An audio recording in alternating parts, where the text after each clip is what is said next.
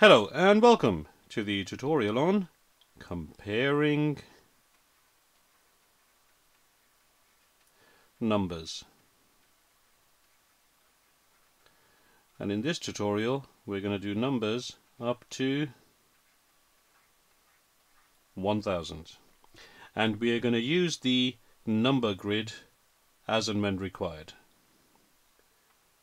So the first things first, we're going to write down the symbols that we use to compare numbers.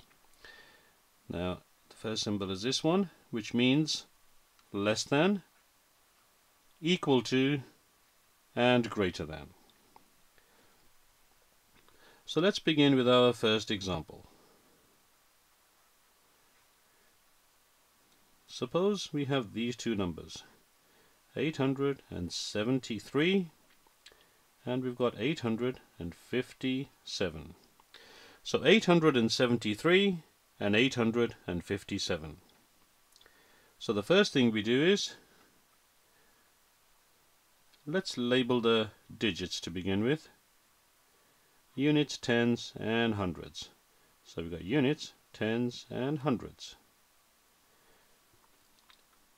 Now, do you recall what we do first? That's right, we look at the digit on the left hand side first. In this case it is the hundreds. We've got 800s here and 800s here. So we're comparing these two. They are exactly the same. Now, because they are exactly the same, we're gonna look at the digits on the right. So here we've got 73 and we've got 57.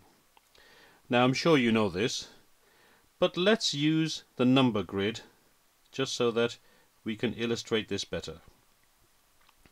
So now we are comparing numbers 73 and 57. Forget about the 800 because they are the same in both numbers. So 73.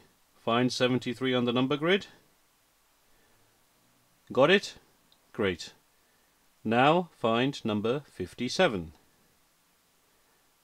Now, which one do you think comes first? Which is the smaller number? That's right, the smaller number is 57. So therefore, the arrow points this way. 73 is greater than 57. It's pointing to the smaller number, which is 57. So now we can rewrite this question and we can say 873 is greater than 857. So that was nice and easy. Now let's have a look at our second example. Now suppose we have the numbers 685 and the other number is 649. 685 and 649.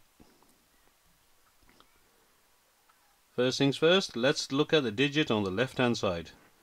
We're not going to bother labeling each digit in this one because you know what they are. So we got 600 and we got 600. We're comparing the two together. They are exactly the same. So now what do? We look at the other two digits.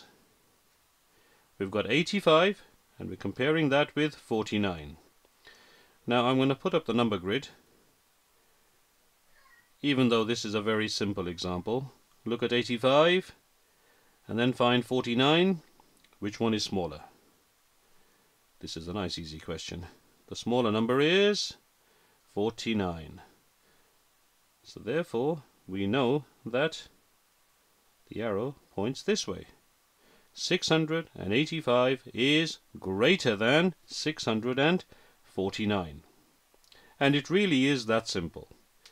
And that is how we compare numbers up to 1000, and we use the number grid from 1 to 100 if required.